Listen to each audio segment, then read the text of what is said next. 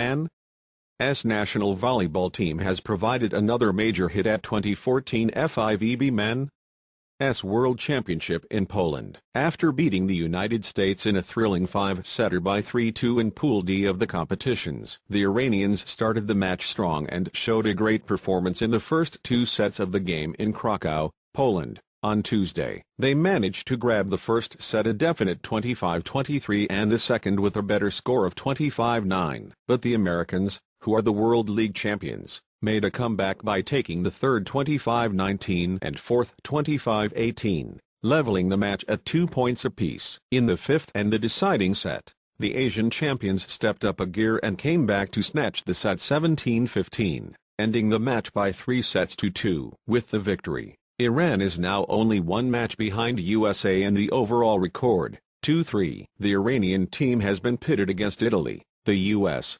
Belgium, France and Puerto Rico in Pool D of the championship. On Sunday, the Iranian volleyball players managed to achieve a valuable 3-1 win against Italy.